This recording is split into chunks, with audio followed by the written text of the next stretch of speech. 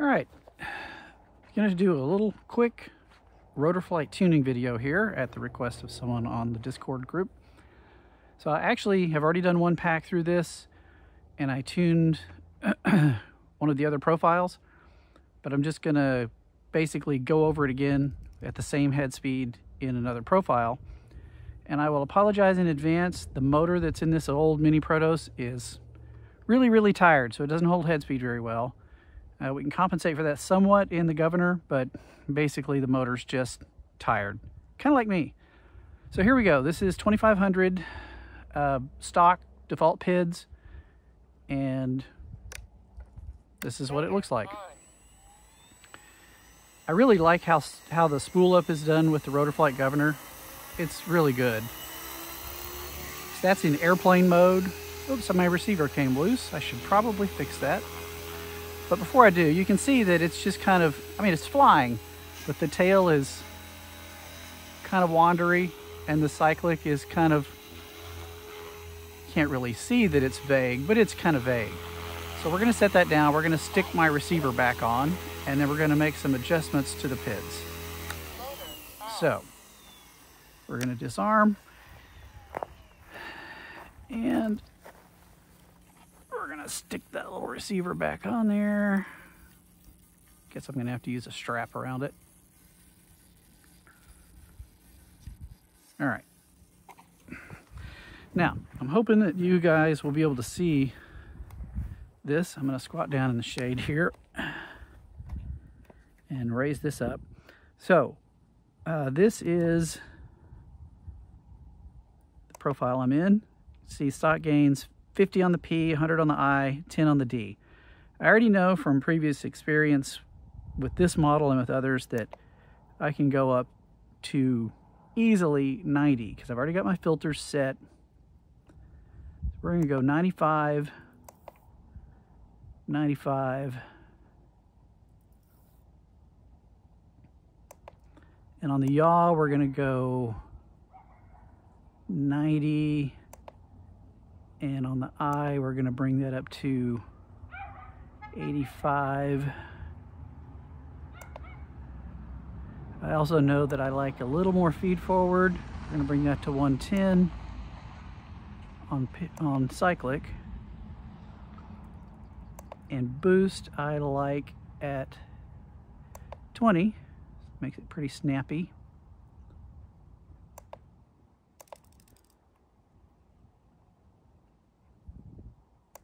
And we're going to save this page.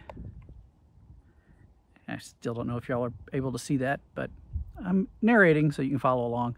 We're going to also look at the governor profile, and we're going to bring up the collective pre-comp 50 points because that'll help a little holding the head speed.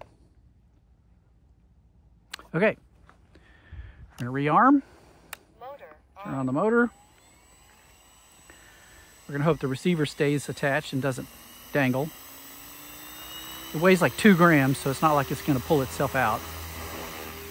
Yep, it already came loose again. Okay, the tail is better. We can probably bring up the stop gains a little bit. Cyclic is definitely better.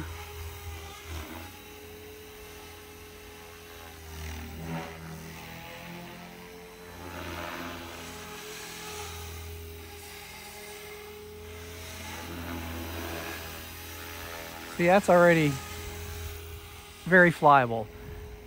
The thing that makes it feel better, well, other than just bringing up the gains so it's a little more locked in, is also the rates. And I already know what I like for rates, so they're already set.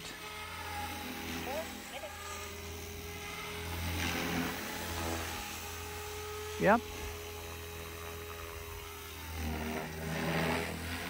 Now you can hear the head speed dip.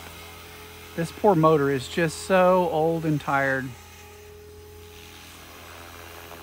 It could also be that this speed controller, it's a YGE, an old YGE, MSH branded. It might not really work well with an external governor, now that I think about that. so maybe I'll put it into its own governor mode later and play with it. But as you can see, this is clearly already pretty darn good. I'm hesitant to do a whole lot of throwing it around with that receiver dangling underneath it like that. It doesn't look like it can get into the rotor blades, so there we go, that's good.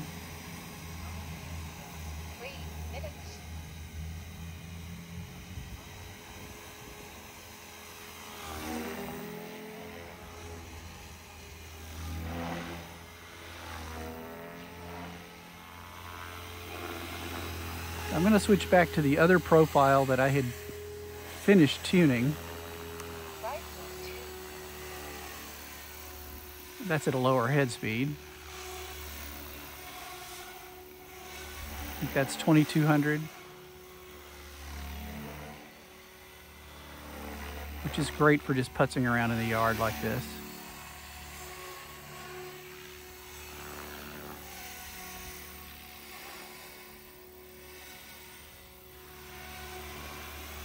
That's really all there is. I mean, you can get real scientific and use the black box logs and look at your set points and all that stuff. I don't know how to do that.